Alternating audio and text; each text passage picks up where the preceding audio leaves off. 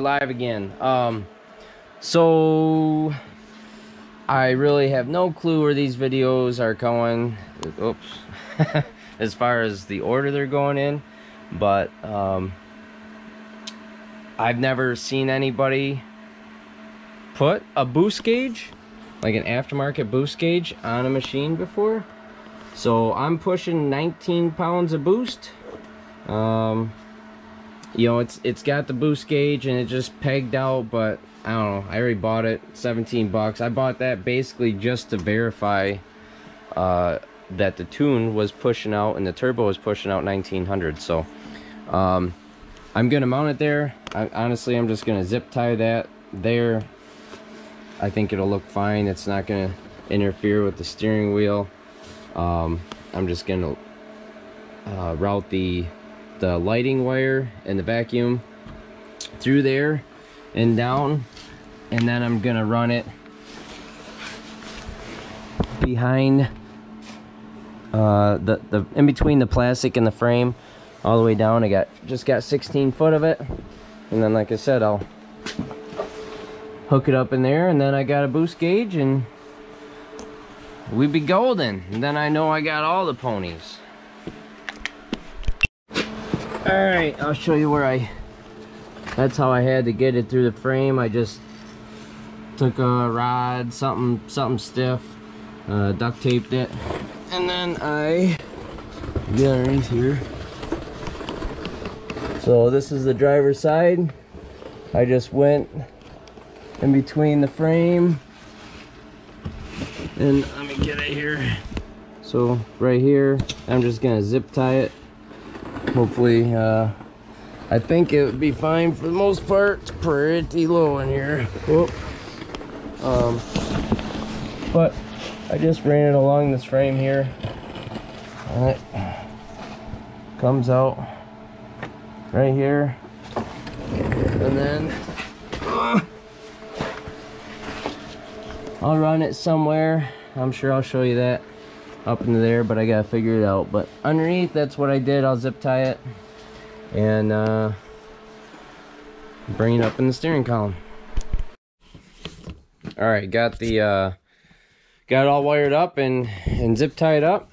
So pro tip of the day, make sure you know which block you're tying into. I have all my, you know, these are colorful wires going to this. I was thinking it was accessories. This is power. My thought was accessory and then ground, because there was two grounds here. You can see that little red wire. It's actually accessories, ground, power. Because I was trying to, and I didn't look underneath, but it's labeled. So pro tip of the day, just check your labels. But got the gauge in, and for right now I just got it zip tied. It is what it is. You can see my vacuum line, my accessory wire there. I have everything zip tied up in there. I got the line. As you can see, you can't see it because I was thinking, you know, I don't want rocks or nothing hitting it, so I got it zip tied. Bunch of zip ties throughout the frame, that way it doesn't rub on nothing. Try to hold it, but it's behind the frame rail up, and then in the dash over there. And then I got the back here, the line right here. Try to run it as clean as I could over here down into the frame. So fire it up and I'll show you what it's about. So Harbor Freight, right? So you can just change the color, whatever color you want, I guess. I kind of like the way the green is. I mean, there's only one little LED. It's $17.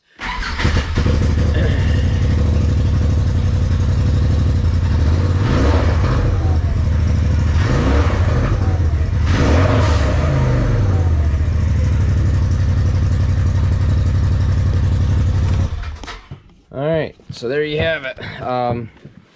It works, and it's just gonna be a little cool feature.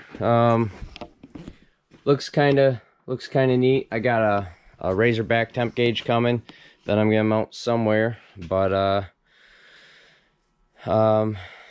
yeah, I got that just to mainly test to make sure my tune was producing what it was supposed to be producing, which it is. So now I got it, might as well mount it, make a video on it. Other than that, it was pretty simple. You got 3 wires. You got ground, accessories, and then power. I just hooked the power and the accessories together, so as soon as I turn my key on, the light's on.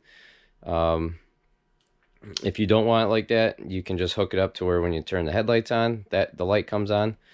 But it's mechanical, so if you have a turbo, this works with any turbo. It's universal.